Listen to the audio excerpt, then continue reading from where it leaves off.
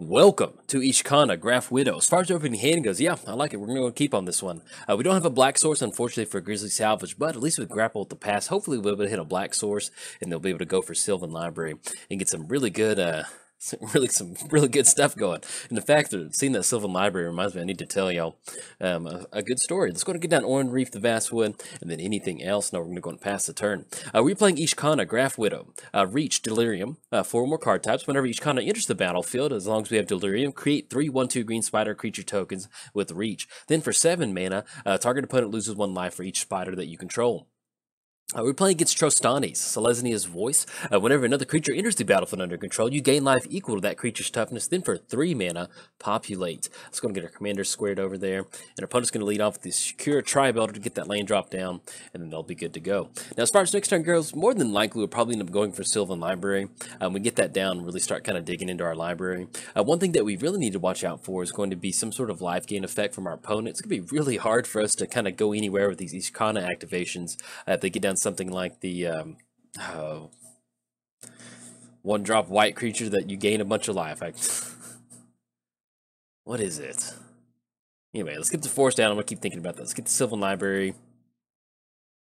I can see both of their arts right now. Anyway, you know what I'm talking about. This 1-drop creature that you can gain a bunch of life. I'm sure we'll see it here in a second. Anything else? No, we're going to go and pass the turn. So we get in Sylvan Library.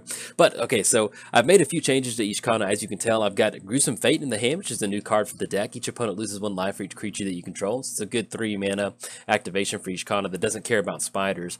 And then I added a little bit more removal in here. We did add Never to Return. You know, we're doing a lot of dredging in here, a lot of graveyard style stuff. So with Never to Return, we can use it as spot removal, or if we dredge it, we can cast it out of the graveyard on it back in. And then with a nice zombie on the battlefield, we are running parallel lives in here, a lot of token matter themes in here, so it's going to help us kind of get some good stuff going. Okay, opponent's going to lead off Trostani, and then I will finish that Sylvan Library story in here in a second. Let's go and get that going, see if we can't hit the lane drop for the turn. This is going to be the main thing that we are looking to go for. Let's see what we run into. There we go. We draw into Deathrite Shaman, and let's go for the... Yes, we're going to use the Sylvan Library trigger for sure. Yes, we're going to use that ability, and it's going to be Catacombs and Oracle. Yeah, I like being a little aggressive on this one. Let's go ahead and go pay 4 life to keep in the hand. Pay 4 life to keep in the hand. Oh, yes. Let's go ahead and get the Catacombs down. Let's go ahead and go for, let's crack the Catacombs. Let's go ahead and grab Bayou off of that. And we get down to the Deathrite Shaman, then we go for Grapple with the Pass too. I think I like that. Let's get down to the Deathrite Shaman. Actually, we can tap with green on this one. And with Oran Reef, if we want to, we could put a +1 counter on Deathrite Shaman. I think at this point, I'd actually rather end up going for Grizzly Salvage or Grapple with the Pass, to be perfectly honest. So I will probably end up going for that. Anything else? Now we're going to go and pass the turn. But yeah, I was testing out Ishkanah earlier, and I had Sylvan Library and an Ancient Tomb. I had Sylvan Library in my opening hand, Ancient Tomb in my opening hand. I had Elves of Deep Shadow in my opening hand. And there's another damage-producing card that I had. And I was just like, man, I wish I was recording so people could... sit there and see. I mean, I think at one point it was like turn 4 or something when I was at like 13 life, and oh, it felt just absolutely wonderful. But I'm just going to get down the Sage Life Crafter. I think I kind of like going for Grizzly Salvage on this one. If we're trying to go for Delirium with Ishkanah, that's going to give us a better look at, instead of just 3 cards in the graveyard, we're going to be able to get that going. But if we end up going with Grapple in the Past, we know for sure that we're going to end up Catacombs, which is going to work really good with Oracle. I think I like going for that instead. Let's go Grapple the Past. Let's go for that. Put the top 3 cards of our library into our graveyard and return a creature or land card. We're going to bring that Catacombs back. Well, it's a lot of lands. Let's go ahead and, if we go for Gary Rob, it's going to come into play tapped. Let's go for the Catacombs. We're going to bring that back. Yes. We're going to bring the Catacombs back, and then since we did crack the Catacombs, it's going to give us a fresh look at the top of our library, Sylvan Library. So if we want to, instead of paying some life now, we can actually start putting some of these lands on top of our library, Sylvan Library, and use that Oracle to kind of make sure that we start getting those onto the battlefield, which would be pretty good. All right, we got Trostani swinging in for 2. It's 2 commander damage. Usually she doesn't get her hands dirty, but I like this. So Trostani's going to swing in for 2, put us down to 19, and then let's see if we rip off the Sylvan Library. Yes, we're going to use that ability. We're going to dredge off the Dakmore Salvage. Yeah, that'll be definitely a lane that we can put on top. Westfell Abbey, then Sky Shroud Claim with the dredges off of that. It's going to draw an additional card off the Sylvan Library. Yes, we're going to use that ability, and that's going to be Hero's Downfall and Woodland Cemetery. Let's go ahead and put the Woodland Cemetery on top of our library. Yeah, and I like holding. We're going to pay 4 life to hold on to Hero's Downfall. We can kind of stop that from happening. Let's go ahead and get down the. Let's get the Catacombs down. If we do this, actually exile land from the grave. We're going to exile that swamp out of our graveyard. Add some mana to our mana pool. We're going to be able to get down Oracle. And then I know we can go for Oran Reef, but I kind of want to leave that land on top to make sure we can go for that. Let's get the forest down. Let's go for Oracle. At this point right now, we've got enough removal in here to where a +1 counter on Oracle. You know, it might make a difference in the end where we can swing in, but I'm not choosing to put a +1 counter on it. We'll see if we can't utilize that with Ishkanah coming down. All right, let's go and get the Woodland Cemetery down. Phyrexian Tower is going to be another way for us to kind of filter off of that, and it's going to be Baron more off the top. That's going to be Hero's Downfall. Anything else? I guess technically we could sacrifice Deathrat Shaman if we wanted to, but I think on this one, I like holding up on this. That's fine. Worst case scenario, if something kind of crazy happens next turn, we can use Phyrexian Tower to sacrifice Deathrite Shaman to add that double black to our mana pool, and then go for Hero's Downfall. But I kind of like this spread that we've got going on. And luckily, with having 8 cards in the hand, we can actually get rid of some sort of artifact that'll really help us. So I think on this one, we'll probably end up getting rid of Worn Power Stone. That's going to give us Delirium. We'll be sitting at 4 card types, and then we can get down Gilded Lotus and really kind of start working towards developing our board state. But yeah, last game. It felt really good. Sylvan Library and Ancient Tomb, and it was kind of one of those games where I wish I was recording, but we just got off to such a quick start, and our opponent was a really good sport. And and then of all things, we run into Growing Rights of Itlimoc, and then off of that Growing Rights of Itlimoc, you know, at one point I had Doubling Season down. We go for Ishkanah, and then next thing you know. Gurk, Wild Speaker K. Next thing you know, we're tapping that Itlimoc for like 30 mana for activation for Ishkanah, and I was just like, oh my goodness. Some good magic. But yes, as far as new cards to the deck, okay, opponent's going to create a beast token. I think at this point, we don't have another creature in the hand. We can definitely get one down if we wanted to. I'm trying to figure out if we want to sacrifice Deathrat Shaman to take care of the Gurk Primal Speaker. We can just wait until next turn. Yeah, I'm fine with that. But yeah, as far as new cards in the deck, we did add a Greetsome Fate, which is going to hopefully kind of help us out, maybe kind of close the game out. Trostani swinging in for 2. Yeah, that's fine. Go for it. We'll take that too. Put us down to 13. We are getting into the area of no more Sylvan Library activations, unless it's just something that's really good. We do have Baron more on top, so at least we're going to be able to kind of put that back on top so we can put it down with Oracle. But we'll see what else is going to be on top, and then especially with Hero's Downfall on Gurk Primal Speaker. Should end up with a pretty good turn. It's going to be 1, 2, 3, 4, 5. Make the land drop. We have 2 that we can get down to. A Sylvan Library. It's going to be Traverse the Ulvenwald, and we will have that online for Delirium too, so we'll see if we actually want to grab that one, and we can put that Baron more back on top. Yes, we're going to use that ability. Okay, let's go and put the Baron Moor on top of our library. Let's go and put the Tranquil Thicket on top of our library. Okay, kick it back over there. Let's go and get down the Tranquil Thicket. It's going to come into play tapped. Baron Moor is going to come into play tapped. Let's go and go for that Gilded Lotus. That's going to be us completely tapping out. 1, 2, 3, 4, and then 5. Now, what we are going to be able to do is we're going to go for Hero's Downfall and Gurk Primal Speaker, which we're just going to go ahead and do that now. Destroy that one. That's going to be 3 total black mana off that Gilded Lotus. And then we're going to use that Deathrite Shaman to kind of search something up. Dark Tutelage is pretty much not exactly where we want to be at this point in the game right now. It's fine if we don't have something down. We've got some good card draw going. Let's go and exile the Golgari Rot Farm out of the graveyard. We're still going to maintain that Delirium, which is going to be important.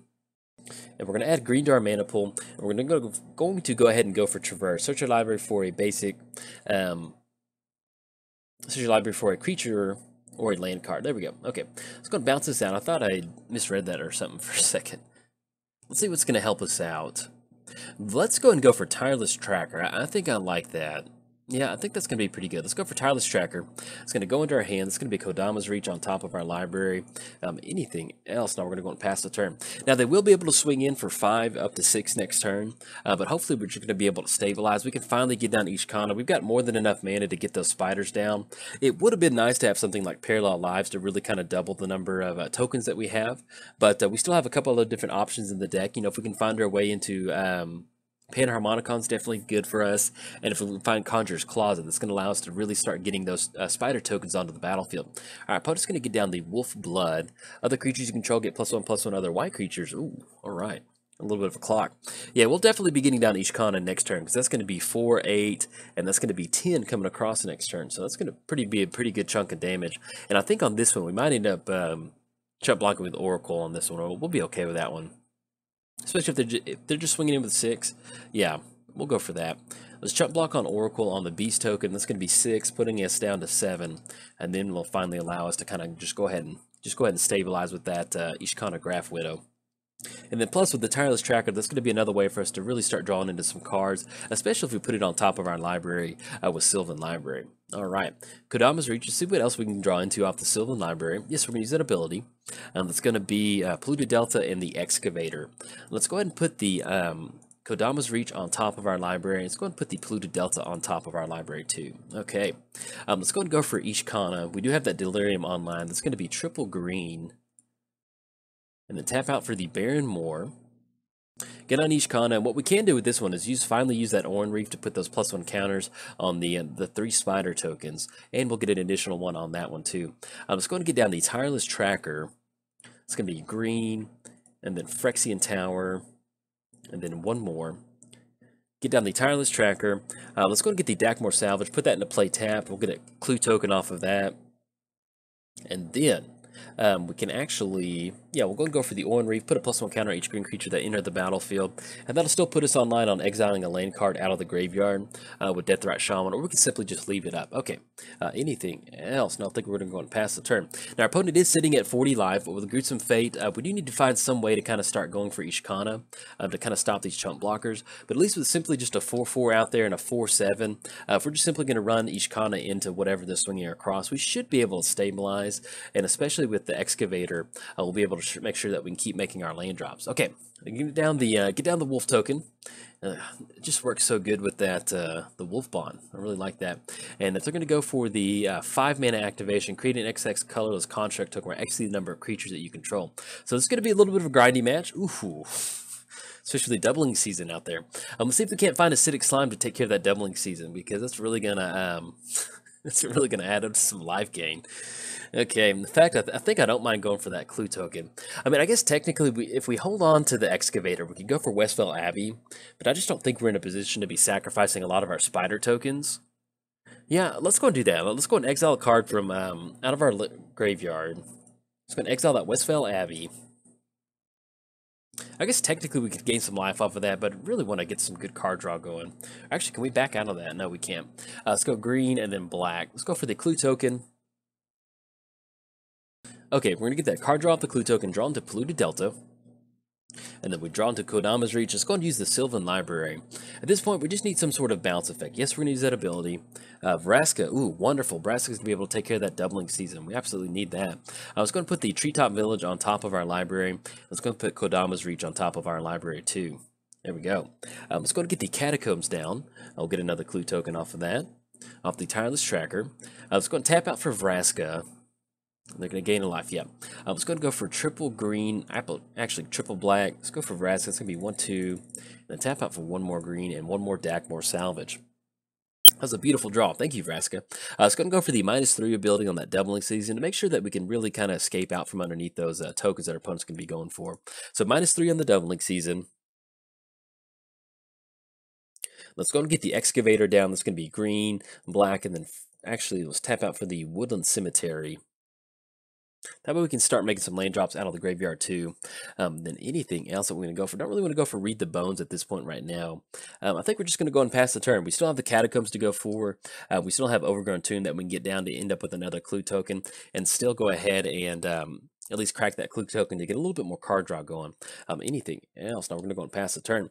But yeah, as far as this deck goes, is it your first time seeing Ishkanah? Ishkanah originally started out as like 100% Spider Tribal, and it was not good. It was not, I mean, it was not fun to play. It was not fun to record with, and it did not, I think, what ended up happening is that first weekend that it released, Ishkanah, I was so excited about it. Like I paid like way too much money for it on Magic Online through the classifieds because I wanted to record and have like Ishkanah videos out that night because it released on Magic Online that Thursday. All right, opponent's going to go for Swords to Plowshare in response. I mean, not in response, but go for Swords to Plowshare on Tireless Tracker. Let's go ahead and go for, let's get some clue tokens cracked off this one. So we're going to go for the Catacombs. Because what's going to be happening is, if we make the tireless tracker a little bit bigger, what we can do is end up, yeah, actually, we're going to go and grab a forest off this one. We can actually gain a little bit more life once we get these clue tokens cracked. We'll have just enough to go for that too. Let's go and go for the, let's crack this last clue token. Oh yeah, there we go. The clue trigger's on the stack. There we go. For some reason, I thought we missed on that clue token, but yeah, once we get that trigger down, I will crack both of those and gain a little bit of extra life. Okay, I'm just going to crack this clue token. And this is pretty much what you want to be doing in a green-black rock style deck when Commander, you know, it's just kind of really grindy matches like this. I'm loving it. Let's go and crack the clue token, get an additional counter on Tireless Tracker. That'll give us a little bit of a buffer. That way we're not having to worry about some sort of alpha swing or something like that. A little bit of a life total buffer. Okay, we're going to end up with another +1 counter on Tireless Tracker. It's going to make it a 7/6. We're going to draw an additional card, draw into Dark Tutelage. Not really looking to get that down at this point. Draw into Tainted Wood. Okay, now we'll end up with 7 life on this one, putting us back to 13. Anything else either our opponent's going to go for? We can start exiling stuff out of the graveyard. Exile target creature card. That is the Tribe Elder, so we can go for that to gain a little bit of extra life. But let's see what they're going to go for on this one. Is it Overwhelming Stampede or... Oh, we dirtled too long. All right, let's see. And they're going to gain trample. We're at 13. Can we stop this? Let's see. That's going to be 16. That's going to be, oh man, 16 plus 7 is 23, 29. That's going to be 37, 3, 6, 9, 12, 18. I don't think we have enough. Dang it. Alright, so we dirtled too much. Sorry about that. I was really hoping that we could just pay a bunch of life and just kind of basically get into spots where we could close it out with these Ishkanah activations. We're not getting to swing in from the Wolf Bond. I guess that's going to be 2, 4, 6. 2 come across. With them swinging across with 8, that's going to be 14. That's going to be 22, and that's going to be exactly 30. Yeah, with the trample, I don't think there's really any certain way that we can actually block on all these, because we have 3, 6, 9. That's going to be 12, 18, then 20. And they're still going to be able to trample over. Well, we're going to just wipe out across the board, I think. Let's go ahead and chump block on her right there. I think if my math is correct, we might be able to survive this for a turn. I think. Maybe I just did some math wrong, but anyway, they might have it on this one since they didn't swing in with the Wolf Bond. That might put us in like the 3 range or something like that once they kind of apply all that damage out. But we'll go for that, and then we have Vraska next turn, which is really not going to do much, because I doubt they're going to swing in at Vraska, but who knows, we might draw into some sort of board wipe. That does put us down to 2, end up with at least 1 more Spider token, and then let's see if we can't get lucky off of that. Now, unfortunately, if we go for something like Read the Bones, it's not going to do much. Alright, they're going to gain that life off the Voha token, and then since it's a legendary creature token, they'll have to choose which one they want to keep onto the battlefield. But we'll see what we can draw into to get us out of this one, but at this point right now, it's pretty slim pickings, I think, on this one. About the only thing that we could top deck that would really help us out would be Arachnogenesis, because that way we'd end up with a lot of Spider tokens. But let's see what we... Fork in the Road, that ain't going to do it. Let's go for the Sylvan Library. Maybe we can dig a little bit deeper for that. Yes, we're going to use Sylvan Library's ability. And Second Harvest in the Lano War Elves. Yeah, I don't think... Okay, let's go and do this. Let's go and put Fork in the Road. Let's put Second Harvest on top. Put Lano War Elves on top. Let's go for Fork in the Road. That way we can get a fresh look at... Oh, we're in our draw step. There we go. Okay. Like, there's a very, very slim out to this one. Let's go Fork in the Road. We can Grizzly Salvage into Eternal Witness, and we have to flip Arachnogenesis off the Grizzly Salvage, and then use Eternal Witness to bring it back. I mean, it's just very far out there, but who knows. So we're going to go for Fork in the Road to kind of shuffle up our library, because we know what's on top. We don't want to reveal those off of Grizzly Salvage. We're going to grab a Swamp and then a Forest. Forest goes into the graveyard. Let's go and go for that Grizzly Salvage, simply because we can't go for Read the Bones. It's not going to be that good. So let's see if we get lucky. Other than that, I don't think we're going to get it done. Yep, Damnation. Oh, Damnation was right there. We're almost away from it. Okay, there we go. We're going to go ahead and scoop it up. Opponent's going to get it on this one. We kind of dirtled too long. But unfortunately, we could never find anything to get start bouncing Ishkanah to get those activations going. But something like Overwhelming Stampede can definitely close the game out. You can see where... giving all your creatures trample plus X is more than enough to kind of go and close it out. But as far as, I'm trying to remember what that story was. Oh, that's what it was. I was talking about whenever Ishkanah got released. I'll go and finish that story since we lost, so that we can give you something to kind of entertain you with. But anyway, so I got the card that day, and then I recorded videos that night and released them like as soon as I recorded them. And it was Spider Tribal, and it was not that good. And it was not bad. And Ishkanah has been very much a work in progress since then. I went from Spider Tribal to basically just green-black rock control, which is what it is kind of now. And then still kind of going for those Ishkanah activations, which is, you know, always a lot of fun. Use stuff like Growing Rights of Itlamok to kind of go for those extra activations to get those spider tokens going. But unfortunately, the opponent's going to have it with the overwhelming stampede. So, if you enjoyed the video, like and subscribe. Thanks. Bye.